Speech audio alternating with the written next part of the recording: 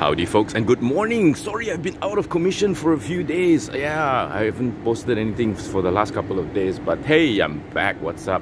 And there's the beautiful SM4 fully serviced, ready to go for her next trip, which might be coming soon actually. Check it out, Blackwall Diaries. Yeah, go check out my Instagram and you will be able to see a whole series of hashtag Blackwall Diaries photos. So I got my chair all set up, I got my teh ice. By the way, since when teh ice 4 ringgit? Huh? Teh ice bungkus ikat tepi is 4 ringgit now? How crazy is that? Anyway, I was inspired to make this very quick video of my viewers' beautiful Mazda Lantis. Yes, right next to my Alfetta and in front of Thomas's Alphasat. The Mazda Lantis. Do you guys remember the Mazda Lantis? I bet you don't remember this about the Mazda Lantis. Check this out. Frameless doors, front and rear. Mazda Lantis, manual 1.6. This car is from the Maz Ford days when Mazda and Ford were in joint venture. And I'll tell you a funny story right now. You see what's behind the Mazda Lantis?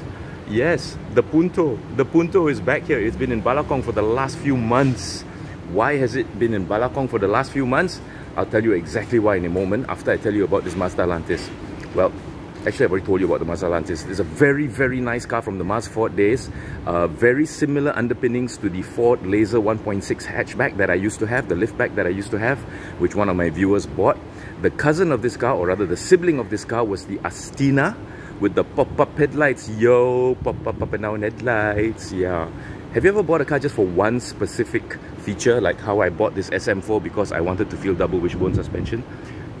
I would buy a Mazda Astina, the sibling of this car, just because it has a pop-up up and down headlights. Thanks to regulations in pedestrian safety, we won't get pop-up headlights anymore. Yeah, so that's a collector's item right there. Okay, so now onward to the Punto and why it's been out of commission for the last few months. Morning, bro. Hello, hello, hello. So, as you can see, the bonnet's been moved so that they can get to the wiper motor. Yes. One single component has immobilized this car for the last few months. We couldn't get a replacement wiper motor, which you can't even get anymore. Okay, one of the scary things about Fiat is that they make model-specific parts. Now, as many of you know, this car was not made in the Fiat factory. This car was made in the Bertone design house area, because it is a Bertone design. Yeah, look up Bertone design. They're quite cool. They're like Pininfarina, but like a poor man's Pininfarina, I guess. We couldn't get the wiper motor for this car. Now, apparently, I don't know how true this is, the wiper motor is model specific for the 1.6 ELX Cabriolet. It is not the same as the Punto HGT. It is not the same as the Punto 1.6 the hatchback. It's different. So we tried to actually even modify a different wiper motor to put it in. Cannot, because the wiper motor itself is computer controlled. Like, come on. So 3 of my cars in one view. There's the W123 Mercedes, my Alfetta, and the Punto, all here. I'm taking up so much space, I feel really, really bad. But hey, road tax is still valid. It's just that I've not driven this car because, you know, in Malaysia, the rain comes down so quickly. It could be sunny like this at one moment, and the next thing you know, it's pissing down with rain. So there is no way you can drive a car without a properly functioning wiper motor. I didn't even have intermittent or fast or slow. This car has actually got 3 speeds. Intermittent, fast and slow.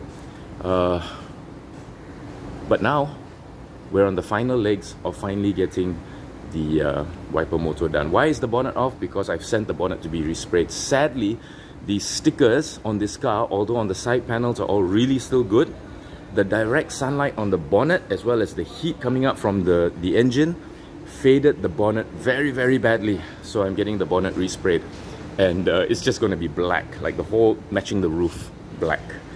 Anyway, stay tuned. Lots more to come. As you can see, there's work being done on the Alfetta as well.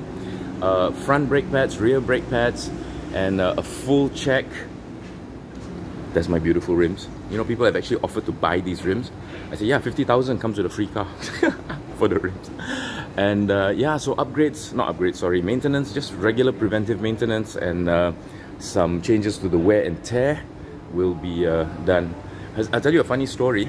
A lot of people think this is a modification, this airbox. No, this is the original, because they're so used to seeing twin Webers or twin Delottos. These are twin Delottos. They're so used to seeing them without this and just the 4 trumpets sticking out. They think that this is a modification when this is actually original. Even hardcore Alfisti thinking this is a modification because they've only ever seen the trumpets on the carburetors. So what's up with the 123? Well, sadly, after the first round of mechanical work, the car is running fine, except I'm feeling quite a bad vibration still coming from the center part of the car, not the back. The back is smooth. The center part, yeah.